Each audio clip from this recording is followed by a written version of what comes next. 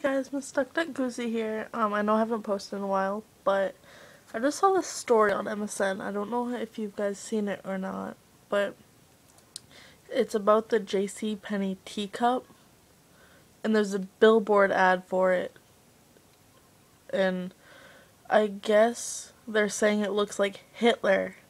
How in the fuck can a teapot look like Hitler? And then they showed you a blurred image of it, and I guess you could say it looks like Hitler. I mean, if it's blurred, but who honestly is that, like, blind enough to see just the blurred image of it and go, oh, it's Hitler! He's back from the dead! But I just wanted to talk about that because I find that highly stupid. So comment or inbox me, video response, whatever, on any of the stupid ads you've seen or stupid stories on MSN that just make you go, what the fuck?